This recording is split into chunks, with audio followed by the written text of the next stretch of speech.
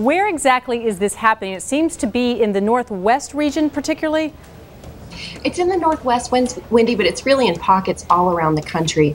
Public health experts will tell you that a lot of families have had their concerns laid to rest about vaccine and any negative implications of them in the last several years. But there are very persistent pockets in Oregon, Washington State, Colorado, New York, where you are, where families just aren't sure. And so the number of religious and philosophical exemptions are ticking up in these places. And let's back up a little bit for people who can't imagine why anyone wouldn't vaccinate their children. For people who don't remember what it was like to have a severe outbreak of a disease that you actually had to be concerned about, tell us the rationale, again, the concerns on the health side, and again, reiterate sort of what's happening on the religious front.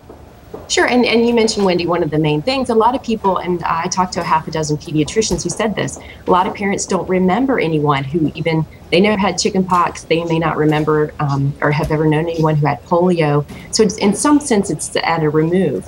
But if you remember in the late 1990s and early 2000s, there were some studies that came out about potential negative implications from vaccine, potentially linking it to autism and other things. And you begin to see the rates of parents vaccinating kind of trending slightly downward for a number of years. Some of those studies have been debunked in the last several years. The vaccines have gotten a lot better, according to the experts, but the fears are still pervasive that the risk of getting vaccinated don't outweigh the benefits to the family or to the larger community. And so in these pockets where the parents are not vaccinating their children sort of in droves, what's happening in terms of outbreaks? Have we seen anything like a measles outbreak? And actually, Valerie, what is the percentage of people who need to be vaccinated in order for us to sort of have a safe threshold? Sure. And measles is kind of one of those bellwethers of disease. So a lot of times we talk about measles as just an indicator. But last year we had 222 cases of measles in the U.S., and that's the most in 17 years. So there are implications. And for example, there was a measles outbreak in San Diego with a kid that traveled with his family to Switzerland where he contracted measles, brought it home, and went to a school where a lot of parents chose not to vaccinate. And a dozen kids in that school and his doctor practice came down with the measles, and a couple hundred more, I believe, were quarantined. So what happens in these scenarios in terms of whether the government can mandate that parents actually vaccinate their children before they can send them to school, or to say you have to keep your kids home?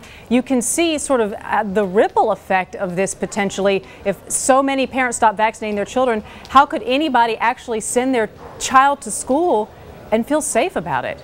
Well, you know, it's a troubling thing, I think, for public health officials because, as we all know, public budgets have been under pressure, and it's a very costly thing per child to quarantine. It's a very costly thing to get the word out. So there's that aspect of it, but it's also just a scary thing for communities. There was, I don't know if you remember last month, but there were a couple of people in Indianapolis who had contracted measles, and they went to the Super Bowl Village and around thousands of other people who could have been infected, and there was a great worry about that. And in terms of the religious people not vaccinating their children for religious reasons, has that grown in past years? Because certainly those concerns could have always been around, and it's the health concerns that seem relatively new. Or do you see from your reporting and talking to these public health officials that they say these religious exemptions are growing in number?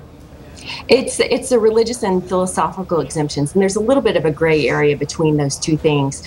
But there are a small number of medical exemptions. So, for example, if a child has leukemia, it's recommended that they not get vaccines because they don't know what the possible interactions might be. But it's the concerns, the philosophical concerns that bleed over into the religious arena that are really on the rise.